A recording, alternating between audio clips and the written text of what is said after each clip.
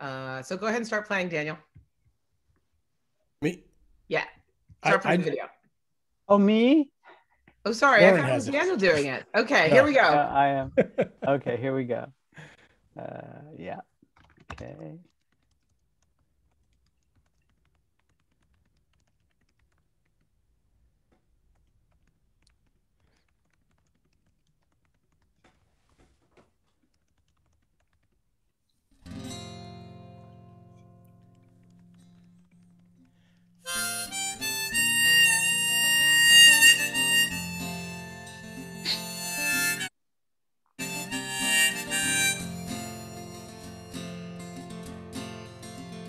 Mir gewandert in ein Land der Freien, ein Reus von Midber wie Mitzrayim, gesucht an Ayem, Jerusalem. Das ist ein Land für mir und dir.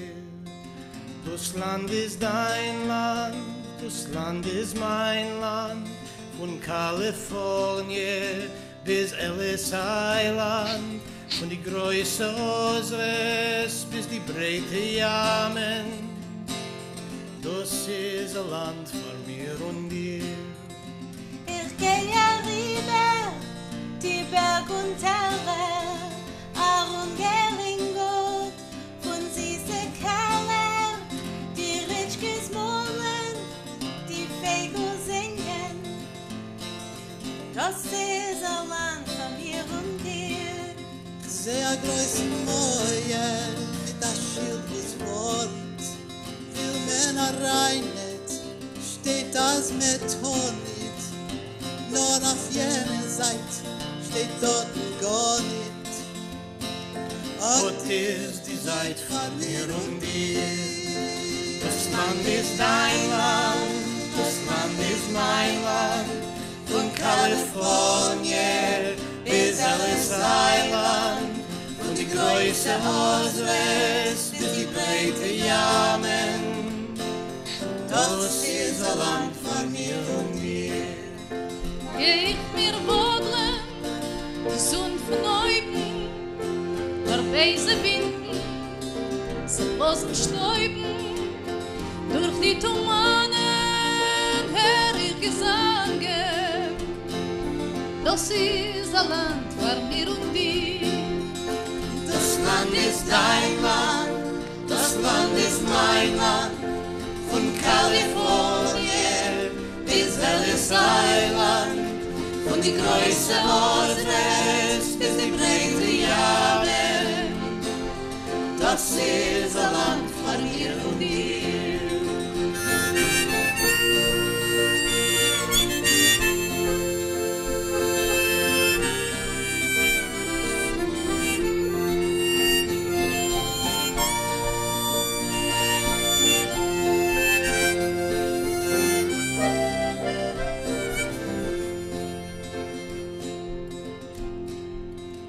Auf Naschigaschen in tiefe Schons, sehr wie Menschen wetten die Dovisch, bei Azadalisch, du ihr erklären, so das ist ein Land von mir und dir. Es kennt schon keiner, uns nicht verstehen, die freie Welt, uns nicht verwehren. Die trocken zusammen, wenn dort zusammen. Das ist ein Land von mir und dir. Das Land ist dein Land, das Land ist mein Land. Von Kalifornien bis Ellis Island. Von die Größe Oswest bis die breite Yamen.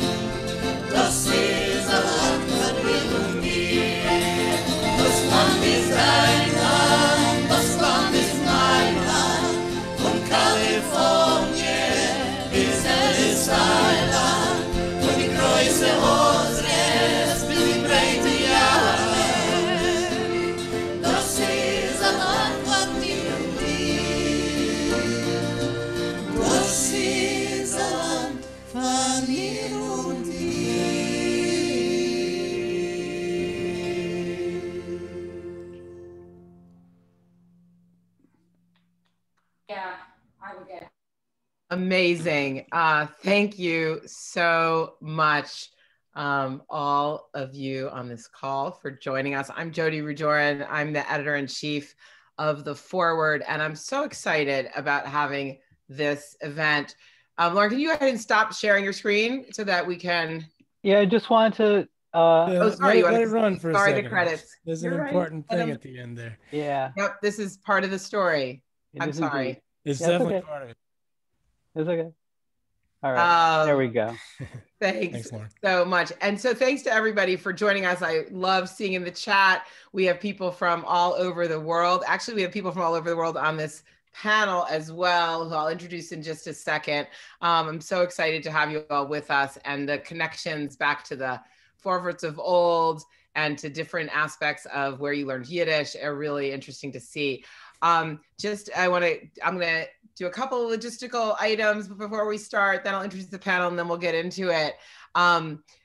You already are familiar with the chat, and by now you're all Zoom experts, I'm sure. We would love to have you ask questions of our panelists, and you should use the Q&A button, not the chat, for that. It's found in the same basic area of your screen, either on the bottom if you're on the computer, or on the left, I think, if you're on a phone. But so if you have a question you want me to ask the panelists, go ahead and post in the Q&A. And otherwise, feel free to use the chat to comment and share with each other. We will also be providing a video of this conversation, as well as any other links that we share in the chat to articles or other things. We'll send that all to you by email, along with a discounted subscription to The Forward, and we'd love to have you share that with any of your friends. I think this is also being broadcast on Facebook right now, live, although I'm not positive about that, but if it's not yet, it will be. So you can also share that link later. As I said, my name's Jodi. I'm the editor-in-chief of The Forward, and we've been doing a series of Yiddish Zoominars that I haven't been involved with, that our great Rokhl and Jordan Kutzik have been hosting, and I'm very excited to sort of get into this space for my first time. And I want to thank Rokhl for her help, along with Lisa Lepson and Mira Fox, who's hosting this seminar, for putting this together. We have had something like 59,000 views of this video on YouTube so far. I think Jordan calculated that it has been viewed for a total of almost 4 months of viewing time. And I think I'm only responsible for, well, maybe 100 of those views. So I'm gonna just, as I said, introduce our panelists. First up, we have Daniel Kahn, who is the main producer of this video song translation. Daniel's calling in from Berlin today. He is a Detroit-born and Berlin-based troubadour, songwriter, multi-instrumentalist, as you can see, and translator. He mixes Yiddish, English, klezmer, and punk folk. And his groups have included The Painted Bird, Brothers Nazaroff, Semra Ensemble, and the International. He's a co-founder of the Earthwork Music Collective and the Shtetl Berlin Festival. He's been featured in Carnegie Hall's From Shtetl to Stage. There's much more to say about his great accomplishments, and this is one of a number of video productions that he's done in conjunction with The Forward, and we're so proud to have him as part of our family and on this call today. One of his collaborators, of course, is Lorin Sklamberg, who's a founding member of the Klezmatics, the Grammy Award-winning Klezmatics. He teaches Yiddish song everywhere from Sao Paulo to St. Petersburg. I don't know if is that Florida or Russia? Russia. Russia, much more impressive. And one of his recent works is... I've never taught in Florida, actually. Well, see, you have to work on that. His recent work includes 150 Voices, which is a collaboration with choirs in the UK as well as the US. And he's been, for about 20 years, he's been the sound archivist of the YIVO Institute for Jewish Research, which is one of our great friends and partners. And he curates there the Ruth Rubin Legacy website, which has a collection of 3,000 of his Yiddish folk songs. He's also one of the premier American singers in any genre, according to All Things Considered. So that's obviously a great plaudit. We also have Jordan Kutzik, the deputy editor of the Yiddish Forward. He's been at the Yiddish Forward since 2013, and he has been the partner with Daniel on making these videos, getting them published. And he also writes for the Forverts. He writes a weekly music video roundup featuring new and classic Yiddish songs, including many translations into Yiddish from the Hasidic world, from the international klezmer scene, etc. Then we have Michael Wex. He's the author of 3 books on Yiddish, including Born to Kvetch, the best-selling book. He has taught the language at several universities, and his most recent book, it's great at titles, Rhapsody in Schmaltz, did for Yiddish food what Born to Kvetch did for Yiddish speech. And he had a cabaret, an all Yiddish cabaret called Beim Cabaret Yitesh. I probably mispronounced that. That premiered at the 2019 edition of the Yiddish Summer Weimar. And it included Daniel Kahn. And included Daniel Kahn. Fantastic. It's a small little internecine world here, right? And then we have Rokhl Kafrissen, who's both a journalist and a playwright based in New York City. She writes a column called Rochel's Golden City that began appearing in Tablet back in 2017. It is about new Yiddish culture in all of its iterations. And she's also written opinion pieces and cultural criticism in newspapers all over the world. Rochl was a fellow at the 14th Street Y last year, and she did a play there, wrote a play called Stummer Shabbos, Silent Sabbath, and that was recently featured at Vancouver's Chutzpah Festival, I want to go to the Chutzpah Festival. And during the pandemic, as there's been such an increased demand for remote education, Rokhl has been a guest speaker on modern Yiddish culture in a number of virtual classrooms. She's working on her first English to Yiddish song translation. We will hear more about that soon. Sorry for so much wind-up, but you guys all have so many interesting points in your bios. So let's get into it. Daniel, please tell us how this project came to be. And I know Jordan will jump in and probably others, but just start from the beginning. Why did you translate this song? Tell us the whole story of how this happened. Well, it had a circuitous route to get to me. It came to Lorin first, I believe. There was a question posed to the YIVO archive. Correct me if I'm wrong, Lorin. At YIVO, there was a question posed by one of our colleagues if there was a Yiddish version of This Land Is Your Land, like one that had been written a while ago. And I think, Lorin, you took it to our friend Linda Gritz. And Linda Gritz is an amazing, she's a songwriter and a translator and an organizer and a choir conductor and like a one-woman revolution. She lives in Boston. She's very active in the Boston Workers Circle and runs a choir there, the Bessere Welt Chor. And she's just an amazing font of creativity and enthusiasm. And she's very engaged in social justice movements and making Yiddish a vibrant part of contemporary conversations about social justice. So Linda, I've known for years in many different workshops and festivals. And so Lorin put the question to Linda, and she then, I believe, spoke with Zalman Mlotek, and then she did a draft of a translation. We weren't the first ones to make a Yiddish version of this song. There is a Yiddish version, a really wonderful version by the great Eleanor Risa, who is, you may know, she's an incredible singer and theater artist, playwright. And she has a wonderful, really adaptation of This Land Is Your Land, which she sings. Do you remember what year that was that she made that? Or about? I think she said it was already in the Trump era. Oh, okay. Yeah, but you should ask 2016, 2017 or so. Yeah, it was. At least when the video went on YouTube. Yeah, and her version is very much a response to Trump's xenophobia, his fascistic attitude, and racism and anti-immigrant politics. And so her version, it's wonderful, and I've actually performed it as well, along with Lorin and some others. And but it's very far from the original. It's really her own original adaptation of it. And so I think the question was really about a more faithful, just translation or adaptation, but that was closer to the original by Woody Guthrie. And so Linda took it upon herself, and she created one version, and then she brought it to Mlotek, and then she brought it to a workshop that I was teaching along with Josh Waletzky at this year's online Yiddish New York.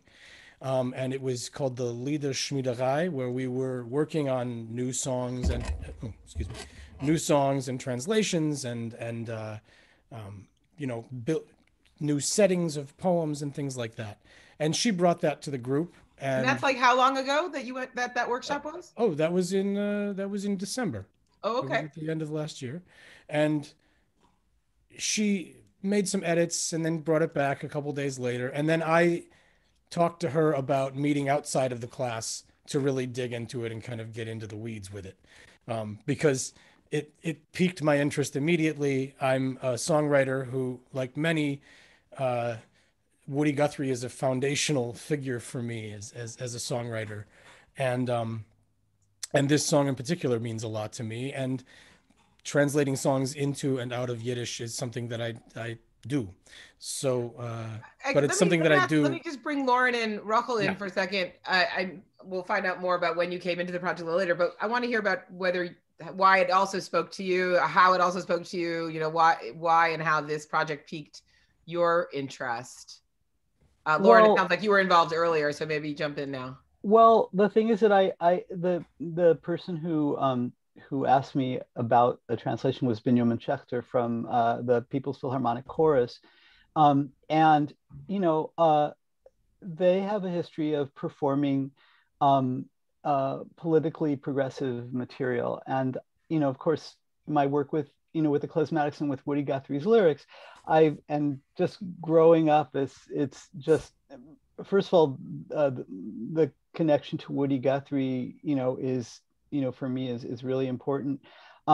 But also that my main mode of, even though the Guthrie things that we did were all in English, really my mode of communication with musically and spiritually is with Yiddish. So, it's like I certainly feel like I would rather be saying things in Yiddish than in English, because I feel like, Yiddish is something that I want to protect and that I want to preserve, and I want people to be singing it. And in a lot of cases, people wouldn't be singing a lot of songs if they weren't actually in Yiddish, because there wouldn't be a reason. And sort of, because, in the place where sort of Yiddish and like human rights issues intersect, is the place, that's where my home is. So, and a lot of other people as well. So I think that it's really important to keep up that tradition. Yeah, and of course. What happens next, Daniel? So you decide to take it on, and then how do you put this whole thing together? Well, I mean, it kind of was like the snowball rolling down the hill, and so Linda and I worked on it for quite a while, back and forth, and then I brought in our good friend Michael Alpert, who is he needs no introduction, but he's an amazing singer, researcher, teacher, also klezmer, multi-instrumentalist, and also a very gifted songwriter. He writes some of the most amazing contemporary Yiddish songs, and good English ones. And he's just an amazing guy. He's a mentor and a friend. And so I brought it to him because he and I also have, sung a lot of Woody Guthrie songs together. And he started working on it, and then we brought in Josh Waletzky, again, who had already been working on it in the class, and it was a little like Tom Sawyer's Fence, I got everybody to come in and work on it together. So it ended up being having a lot of love and care, and each word was very, very carefully picked. And then eventually we had a final version of the song, and I thought, well, it would be great to make a video for this. And Lorin had the suggestion that we make a video with many different singers. And I thought that was beautiful, particularly with this song. So we brought in our friends here in Berlin, Sveta Kundish and Patrick Farrell. We brought in our friend Sarah Gordon in Brooklyn. And we had Michael sing and Lorin played piano. And then in the end, Linda Gritz, the original translator, joined us for the final verse and chorus. And then I brought in my beautiful wife, YIVO, and our beautiful son, Leon, and they were at the very end. So, yes, and then I put the video together and we put it out. Great. And this is not the first time that you've partnered with the Forward. Jordan, tell us a little bit about the Forward's relationship, the Forverts' relationship with Daniel and other stuff that we've done together. So so I've known Daniel since before I started at the Forverts. So of course, in normal non-COVID times, we have a studio and always wanted him to come in and do something. And I think it was in the spring of 2015, perhaps. It may have been the spring of 2016, actually. 16, yeah. Oh. He performed. For Hallelujah, you performed it at a launch party for a publication called In Geweb, which is a Yiddish scholarly journal of Yiddish studies. And I heard it and I said, we got to grab this. And it took a while to. Summer, yeah. Yeah, it was the summer, right? It was the summer, and it took a while to arrange. Daniel came in, we recorded it, and by freak chance, the day it was released, which was the day after the 2016 election, was the day it was announced that Leonard Cohen had passed away. He had actually passed away. Yeah, it was like 6 hours before or something. And it was this bizarre moment because my reaction was horror, because I thought, oh, people are going to be angry. They're going to think we're taking advantage of the situation. And it was just the opposite. Everyone thought it was a tribute and said, how'd you get this together so quickly? And it was a complete fluke, but it was very meaningful for people. And we weren't the only ones that made that connection. Kate McKinnon sang Hallelujah as Hillary Clinton on Saturday Night Live that week. So there was this kind of interesting amalgam of Leonard Cohen and the election, and it was a very interesting and fraught and special moment. And in my mind, Daniel's version of Hallelujah was the soundtrack to that. So Daniel mentioned when he was just talking about two things that caught my attention.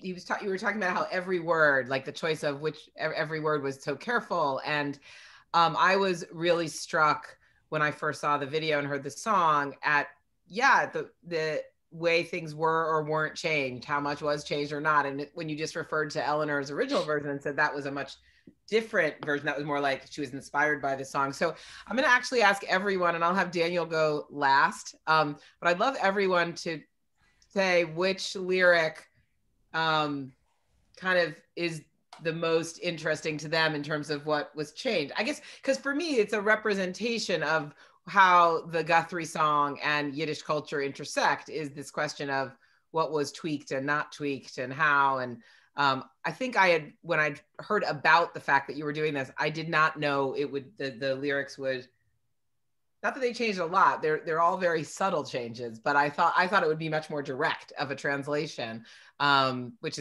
shows how little I know about translation, I'm sure. But anyway, Rokhl, do you want to start? Is there a particular line that you feel is most powerful or interesting in terms of the creative license that the translation is? It's funny, maybe this is just a tiny thing, but when I was watching Daniel perform and I'm talking to him right now, and I heard him sing, to the Great Lakes. Did you say, is it Große Ozere? Yeah, the Große Ozeres. Right. And Daniel is from Michigan, And you think he's a very sophisticated Berlin resident now, but of course, being from the Detroit area is a really important part of his identity. And I really thought of that when I heard him sing that, like, oh yeah, the Great Lakes. And I, as a very parochial New Yorker, have never been to the Great Lakes nor seen them. I hear they're great. But I love that you point that They out. are great. For me, like, the Ellis Island thing is sort of so like, oh, of course we would change that. But I was like, oh yeah, like it made me think about who was coming to the Great Lakes and the Midwest and all of that. So I agree. Michael, what lyric hit you as an interesting choice? I have to say none of them because I'm not an American. I don't know the song in that version. The version that I know was written by somebody who I see is here, Jerry Gray from the Travelers. They did I don't think it was really authorized, but they did the Canadian version. And that's the one that I know. And Rokhl, that has the Great I Lakes know water you've been to Toronto, well. Rokhl. Don't you know where the Great Lakes are? Okay. Name the 5 Great Lakes. Come on. I bet you can't do it, can you? Lake Toronto, Yeah. Lake Mississauga, Lake Buffalo. So I've heard the Woody Guthrie version, but I don't know it off the top of my head. Okay, I'll take that. Jordan, what about you? For me, the line with the new, seeking a new, out of the desert, seeking a new Jerusalem. There's this beautiful line in the original about diamond deserts. And when I first heard that the translation would be coming, that was my first thought. And I heard that line, leaving the desert for a new Jerusalem. I said, it was perfect. It has this universal kind of Exodus message, but a very specific Jewish resonance. And it even rhymes. I was blown away by that line. I suppose that's one of the interesting things about doing this too, is that for the non-Canadians, we're so familiar with the chorus of this story, but of this song, but most people don't know all the lyrics at all. Like I did not remember the Desert Diamond line. So it's kind of interesting that even what you are changing or not, people may not realize. Lorin, you're next. What's your favorite line? I like the verse that I sing in the video, which is the one about the sign, because I think that's sort of Woody in a nutshell. I like that verse a lot, and also the last verse, because it really because we all sing it together, and I think it's really powerful. I think I love that. And remind us the words again. Dan.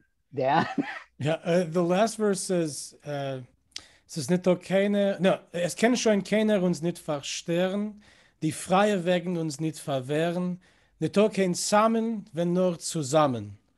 Das ist ein Land von mir und dir, which roughly translated means no one can stop us or prevent us. No one can deny us the roads of freedom. There are no borders or boundaries as long as we are united.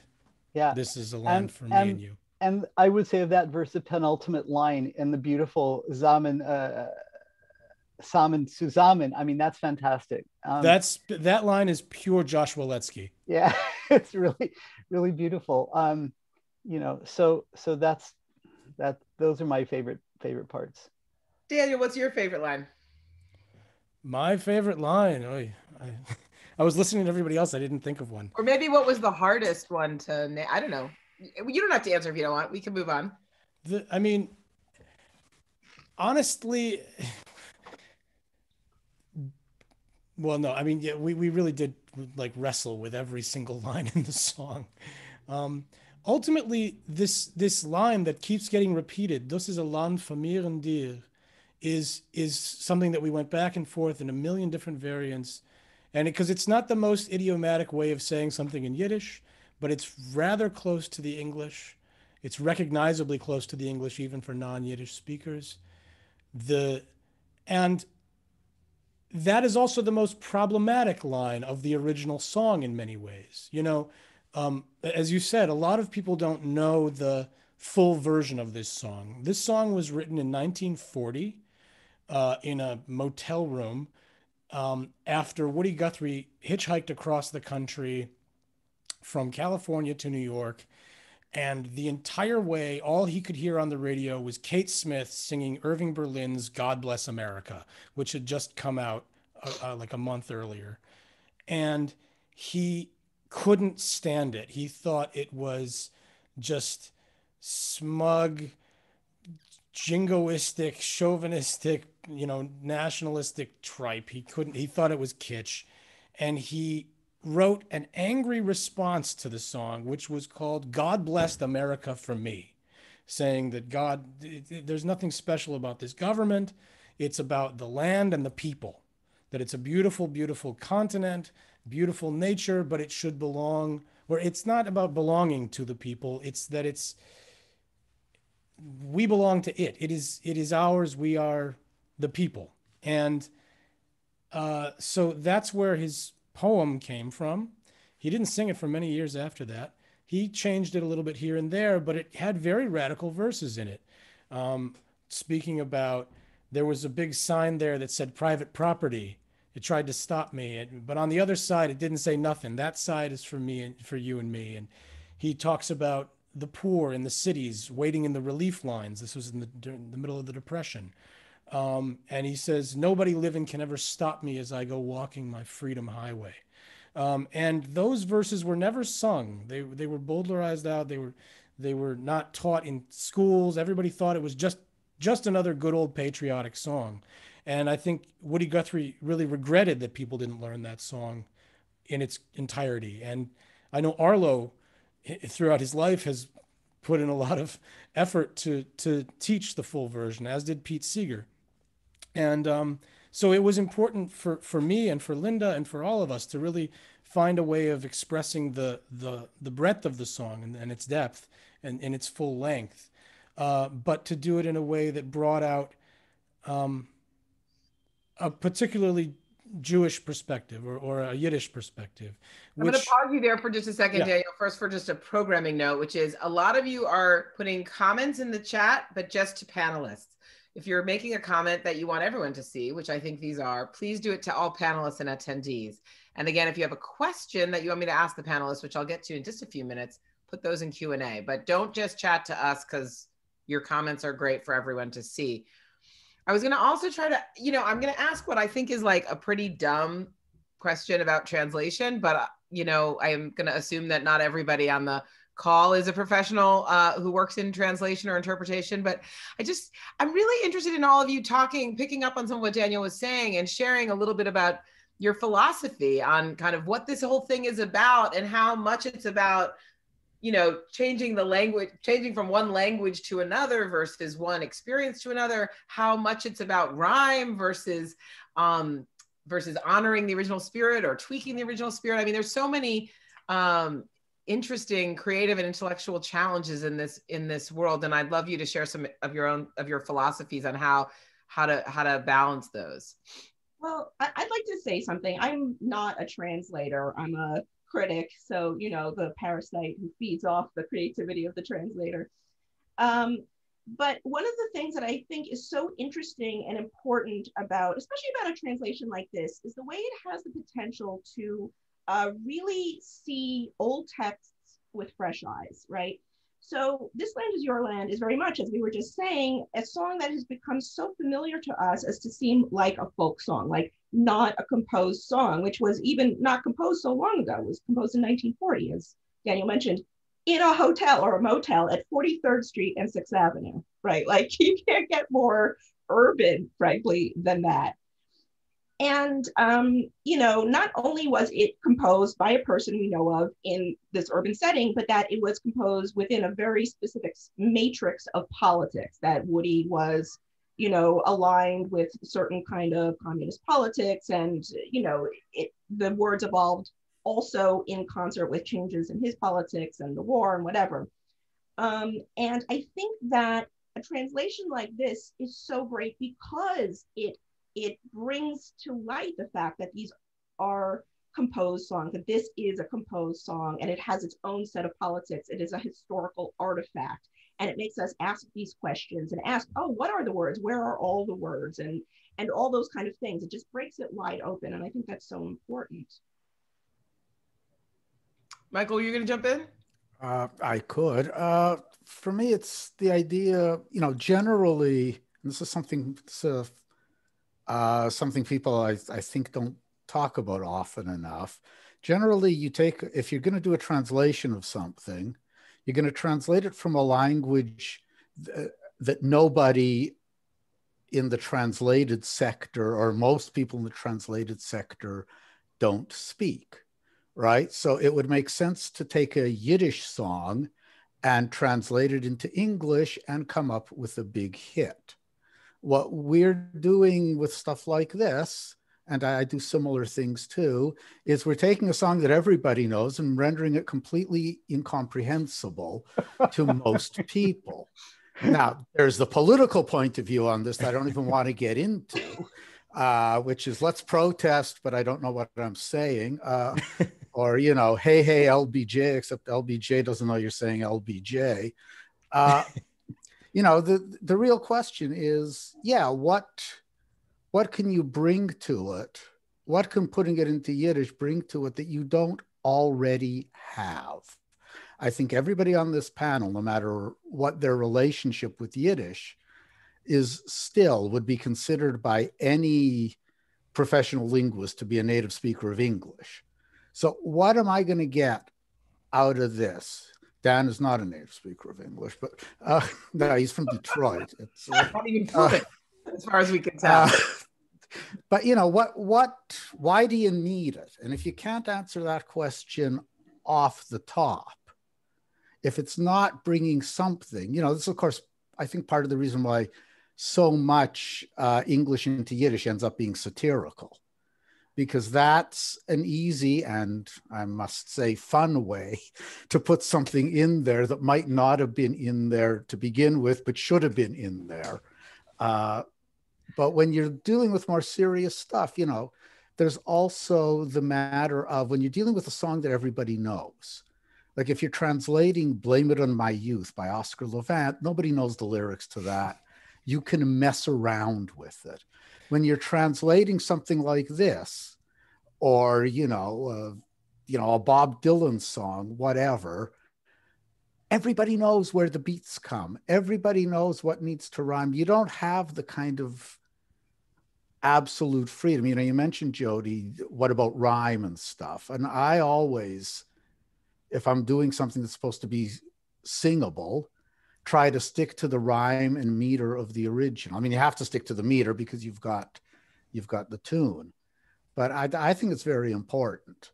But I think what you're saying, Michael, is so interesting about, because it raises this question of who it's actually for. And which was something I really thought a lot about when I first watched it, because in general, I feel like we make, like most of the Yiddish content that we make is for the growing people who speak Yiddish and are into Yiddish stuff. And I felt that this was, and maybe I'm wrong about that, but I guess I felt that this, I'm sure that people who are really into Yiddish culture and performance and the Yiddish language loved this.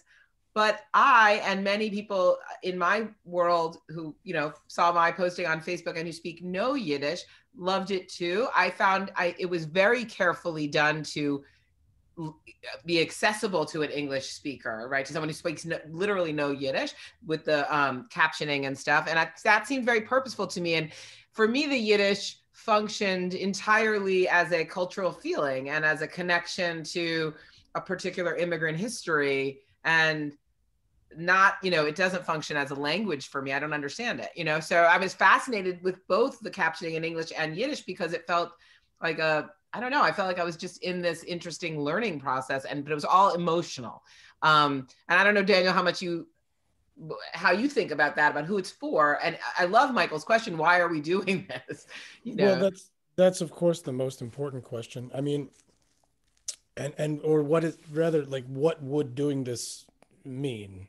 To either a Yiddish speaking audience or a non-Yiddish speaking audience. I think that we all think about these things a lot, and it's not only in terms of translation. I mean, we all, well, all four of us who are here and all of the artists who were involved in making this video, we all work. We're Yiddish Kulturarbeiter. You know, we work in Yiddish largely for audiences that don't speak Yiddish. I'm not a native speaker. Several of the artists who were involved in there were not native speakers, but we are in a lifelong process of learning the language and its context and cultures and idioms.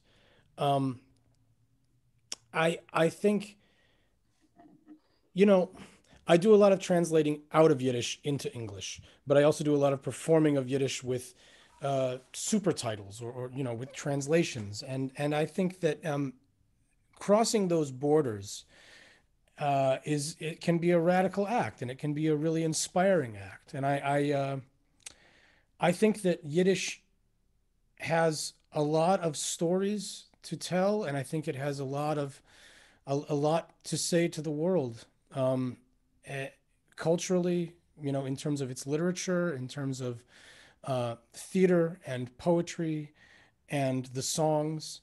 But the language itself has, and I think that Michael is, you know, a great example. You know, his books, like Born to Kvetch, they show us explicitly the richness of Yiddish language, its versatility, its complexity, its humor, and its deep, it's dark and it's light and that all comes in if you can translate a song into a Yiddish that works as a song. And this question of rhyming and stuff, that's true of any translated song. It's a completely different practice than translating for the page. It's different from prose translation. It's even different from literary poetic translation. You are translating something so that it can function on its own in the target language as a song. If it sounds like a translation, then you've failed. It has to be a good song, and that's true in whatever direction you're translating. Yeah, and one of the sorry, Rokhl. Oh, well, I wanted to bring up, you know, another work that we're all familiar with, something that started in English and was translated into Yiddish, and which really also kind of speaks to this question of why, you know, why do this? And I think that why can have a lot of answers, and not everybody, because everybody has their own perspective, there are going to be a lot of answers that may surprise us. So for example, you know, recently there was this huge phenomenon here in New York, which was Yiddish Fiddler, right? Daniel was in that production, and many of us, you know it and are familiar with it. And, you know, among Yiddishists for many years, people have listened to the Israeli cast recording, which is just incredible. The translation is so good. It's so juicy. And I could talk about that for an hour, but the point is that, you know, then there was this incredible sold out, you know, multi-extension run here in New York. And most of the people who were attending the show did not, you know, were not hopping the subtleties of the translation and whatever. So, you know, you might say, oh, why are they there? But if you talk to the people who were going, the experience meant a lot to them and touched them in a variety of ways. And I don't think you can necessarily just kind of dismiss it and say, well, it's this post-vernacular, like, well, it's true that, like, if you Americans know Fiddler on the Roof, everywhere in the world at any particular minute, there's a production going on for Fiddler on the Roof. Everybody, literally, everybody knows it, right? So it's inside of you, and you can listen to a translation into a language you don't speak and still have the experience of understanding it, and that's very powerful. Yeah, I've been thinking a lot about the difference for me and the two experiences. And I feel like when because I took my parents to Yiddish Fiddler, you know, a couple years ago. And what I recall, the powerful experience I recall is us watching the English super titles and noticing all the places it was different from this production that we knew like by heart.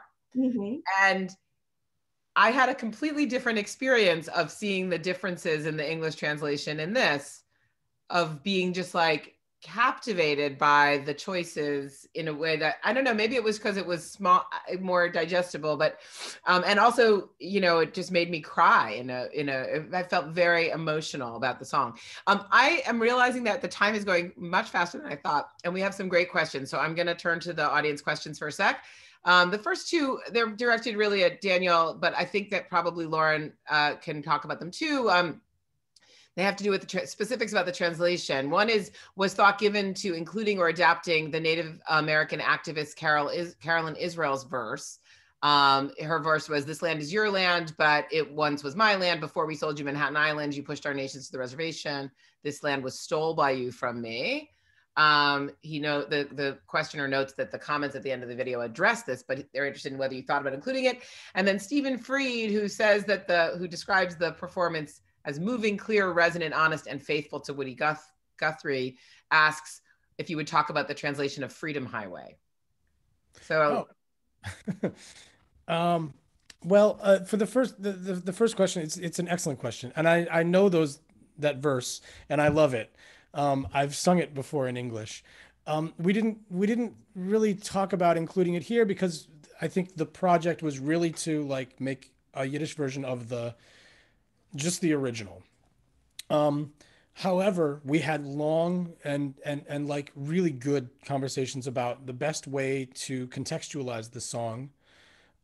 There was some thought given to just the word choice of this land was made for you and me, this idea of things being made for certain people. You can't get away from saying this is my land, this is your land. But we didn't want to have any verbs that had to do with belonging, with really, especially a song that's so critical of the idea of property. We didn't want to fall into the trap of saying like, this land belongs to me. But our discussions about these issues and the problems of the original song resulted in the note that we have at the end of the video. And if you scroll down on the YouTube, there's also an even a little bit longer version of it, because we wanted to address the ways in which the song has, I believe, been misused, especially as it's been abridged and sung in a sort of sanitized version. And we wanted to address just the way that the song has been perceived and is still perceived by many different communities. When we're talking about America being a so-called free country, especially as I put it in the first verse, which is about, really about immigration, we have to remember, that's not a universal experience of America. Right. The experience of America is not universally of it being certainly a free place or a place where immigration is something that was possible or welcomed or voluntary. And from the perspective of indigenous communities who are fighting for justice, for sovereignty, for and Black communities who are fighting for reparations. I mean, we wanted to be very clear that we are trying to repurpose this song or bring it back to its progressive original purpose to stand in solidarity with those movements and not to just. I'm going to keep you moving. So tell us about the Freedom Highway. The thing, Freedom Highway. That's why we put in Die Freie Wegen back. We had actually gotten rid of Freedom Highway to have something else in there, and then Linda wanted, I missed the Freedom Highway, and so we put in the free ways will not be denied. A couple talkless questions. Carolyn Oppenheim wants to know if you had to pay royalties to use the song, and Peter Binkley has a question that I also have, which is, where is the map from? Where and when is the map from? The Yiddish map of the U.S. Oh, the map at the very beginning, the color map, was from a Yiddish encyclopedia in the Medem Bibliothèque in Paris, which is an amazing Yiddish library. I've had it for years, just as a file. And the map that you see us like sort of flying over is hanging in our kitchen. I bought it on eBay at one point. It's a reprint of a map that was created by the Office of Industrial Removal, which was an immigrant services office in the early 20th century. I know nothing about the history of that office.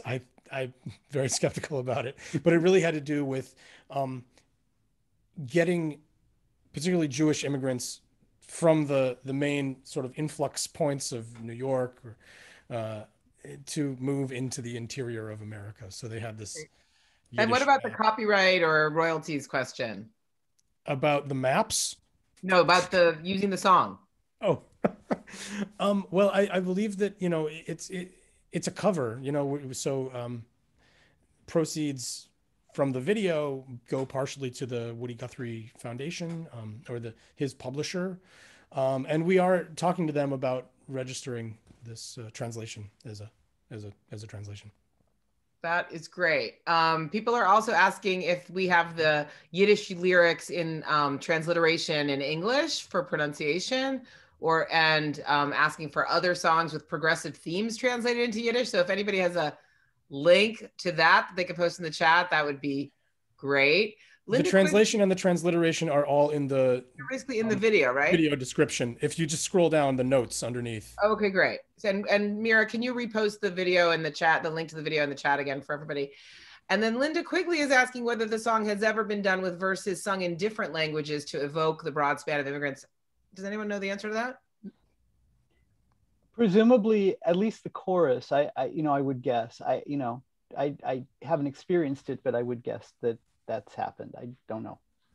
We have this wonderful question from an anonymous attendee, which is a very Jewish question. It starts with, "Is this a question?" And then I think it's not a question, but I'm going to read it to you and then ask you all to comment on it. And I think this really, it's so in your wheelhouses. So it says, for many Americans, Yiddish equals a kind of sentimental, sepia-toned yesteryear, in much the same way that Woody's radical politics have been excised from the cultural space that this land has come to occupy. He says, what captured me was the way the video recaptured the Yiddish worker radical politics that roots it in the here and now. I'm really interested in the question too, because I think you're all very much involved in a Yiddish cultural space that is not about yesteryear, but is very much about now. So I wonder about everybody's thoughts on that comment. Rokhl start, yes. Well, I want to bring in another song, which listening to this made me think about a certain moment and how a translation from English into Yiddish really captured the feeling and it gave such an incredible catharsis. And this was very soon after 9/11, and the Klezmatics played at a little club, which no longer exists, called Tonic, and you guys I think it was the debut of your translation of Holly Near's I Ain't Afraid. Yeah, it was me and Adrian, yeah, and actually it wasn't the translation that we ended up using, which was co-written by Michael Wex and Adrian, but we put something together at that point that was based on I Ain't Afraid. And the thing is that the song had been like floating around, but it was sort of off of my radar, and I went back and listened to it. I said, oh wow, like the song didn't work for me, when it was written, but it works for me now. So that's what happened. That's a great example of a song. And a lot of the contemporary songs that Klezmatics have done, I really thought that they needed to be translated into Yiddish, because that's what we perform for our audience. And as with This Land Is Your Land in Yiddish, it's like, more people will be singing it now. And, you can't argue with that as, a sort of, a concept that one of the reasons that you translate songs is so that people who wouldn't otherwise sing these songs with wonderful, ideas and thoughts and, purpose be, sung by other communities. And, that's why I like doing it. I think it also spoke though to the question, which was like, taking a Yiddish translation and making it feel very, very relevant and contemporary. And it's not like, oh, about yesteryear. Like, this was a song about saying we're looking at communities that are different, and we're saying, I'm not afraid of your clerics, I'm not afraid of your shul. And it's done. And when it's, Vex, do you want to talk about this? Like, I can. I mean, one thing, if you think about Yiddish, is yes, being only, from the thrilling days of the yesteryear. Well, I don't know. When I was stuck in the bathroom at home and we ran out of toilet paper, it wasn't so much a matter of yesteryear. It was a matter of now,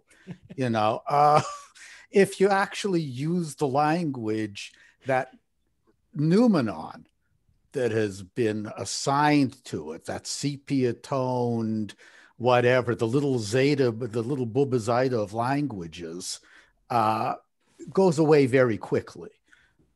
Because again, I was once asked what was the most common Yiddish expression heard in your home, and there was 4 of us in one washroom. It was "bist du angefallen," did you fall in? Because somebody else needed to get there. So you get an earthier approach to the whole thing as far as that goes. And I think that that actually does tie into what Rokhl was saying, in that you see it, whether you use it every day in every aspect of your life is one question, but whether you're able to see it as applicable to every aspect of your life and use it when that aspect demands, I don't think it's a real problem. I mean, whether it's song translation or anything else, the stuff is there. If it's like Herzl said about something very different. If you want it, it'll be there. But you have to put a bit of time into it too. So I don't think that's, I think that's in part what we're trying to work against. Yeah. All of this is that, no, this isn't Ellis Island, which this is just a museum now, isn't it? They don't really use it anymore. Yiddish is not Ellis Island. Yiddish is border walls, or Yiddish is, just the guys that check your baggage in an airport are just as relevant to that as all the lovely sepia-toned stories about mass immigration in the 1890s. Well, and it seems to me, again, casual new understander of this phenomenon, it may have been that the people who were working with Yiddish a generation or two ago were really connected to Yiddish through the generation or two before them that was about yesteryear. But it seems to me, there's all these, we know there are so many young people flocking to everything Yiddish, some on this call. Is it your sense that has anything to do with yesteryear or not? Are those people connecting back to their great grandparents, or are they just like really into this for some totally other reason? I would say both, but you got to remember after 1924, the idea of a young person speaking Yiddish like they just got off the boat because they just got off the boat became increasingly rare. Right. It became an old people's language because of the Immigration Act of 1924. Right. People coming after the war, where you had a substantial population of native Yiddish speakers coming to the US who were young, were also rather traumatized. They probably had felt better at some point in their lives. And not passing the stuff on was in part a way of saying we're never going back there. Yiddish became a part of the life that we have left behind to a large degree. And people didn't think it was important to teach their kids, especially after the establishment of the State of Israel. Everybody started going to Hebrew day schools. Where I grew up in Alberta, in Canada, in Calgary and Edmonton, when I was a kid, there were full-time day schools in both Hebrew and Yiddish. I don't think those Yiddish schools are there anymore, but I know the Hebrew schools are. Yeah. So, you got away. And then you get, the third or fourth generation for whom it's like the third son in the Passover Seder, is, what is this? And you tell them. Yeah. So we are just about out of time, I'm sorry to say, and I want to thank the audience for such smart, wonderful questions and chats. It's been great to have all of you on. I am going to ask Lorin to play us out with the video one more time, and obviously if you need to leave, you can, but I think we all want to look at the song, hear it again, having heard all this. I'd love for both Lorin and, I mean, everyone, if you want to take it very quickly, but certainly Lorin and Daniel, before we watch the video again and hear the song again, for maybe you to say a final word of what we should be looking for, thinking about, or what, anything else you want to add as we go to look at it again. Well, I just want to thank everybody for being such a luminous company. It's a real honor to sit here with you all, and I miss you all so much. All I would say, this is a song, or at least in our version, I think it's a lot about borders. And it's about the borders between lands, and the borders between people, the borders between classes and cultures. And if we're talking about translation, that's another kind of border crossing. And in many ways, the thing that I love about the international chevra, or community of Yiddish artists and Yiddishists, people who are focusing on this language and culture, and using it in many different ways, it is the intergenerationality of it, and the fluidity with which borders are crossed and challenged and undermined. And one of those borders is the imaginary border between the so-called past and now. I think that the more we engage with material that may be hundreds of years old or 100 years old, the more we realize that the world that those people inhabited was in many important ways not so different than the world that we inhabit, and the challenges that they faced are not so different from the challenges that we face. So for me, engaging with the past is not a way of not engaging with the present or the future. It's a way of finding a way to make a future. And so that's what I would say. I love that. Not nostalgic. Anyone else have a last word before we play the video again?